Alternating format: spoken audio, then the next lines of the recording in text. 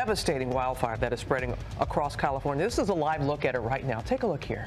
It is just tearing through Ventura County. It exploded from 50 acres to more than 31,000, and it did that in just hours. That is fast moving, and overnight this fast moving fire has forced thousands of people to face mandatory evacuations.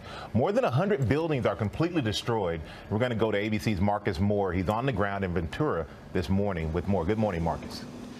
Michael, it is a terrible scene here. You see the smoke billowing into the air in Ventura, and look at this. This is an apartment building that is destroyed. It burned overnight, and right now fire crews are still putting water on it to try to knock down any hot spots as the fight to stop the Thomas fire from spreading is just getting underway.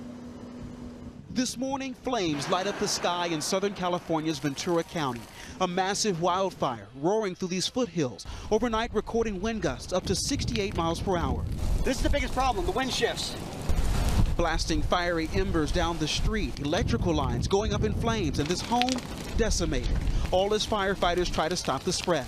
Literally like 15 feet away from us right now. This group panicked as the flames start closing in. We need to get out of here as soon as possible. That fire is right there. Yeah. Mandatory evacuation orders in effect as thousands race to escape the flames. The entire hillside all throughout Ventura is on fire. All the streetlights are out. There's ashes everywhere. People were driving really fast. No one really knew what to do. My son is a firefighter, and I'm not going to wait around for somebody to have to come rescue me, so I'm out of here. These flames overnight continuing to spread to homes here in Ventura County. It is a heartbreaking thing to see. You've lived here 19 years. Mm-hmm. So this is home. This is home. But I don't know how much longer. And to have to leave your home. This is too frightening for me. This fire captain stunned by the fire's speed. Rapid movement. This fire's moved as fast as any fire I've ever seen. Sheriff's office, anybody home? Police going door to door, emotions high in this neighborhood as homeowners scramble to gather whatever they can before leaving. I was in disbelief and shock. That's all. That's all. You never expected something to come over the hills as it did. Shelters filling up, massive power outages, all the way north to Santa Barbara, nearly 200,000 people in the dark.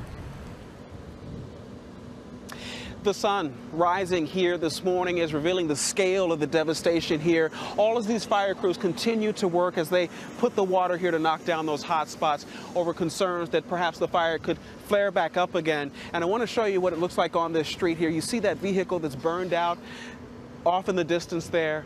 That is an evidence of the wind picking up the embers and landing on vehicles like that and setting them on fire. And it was just an incredible scene overnight watching this fire as it moved through this part of Ventura. And you see in the distance there, those palm trees still standing as that black smoke lifts into the air.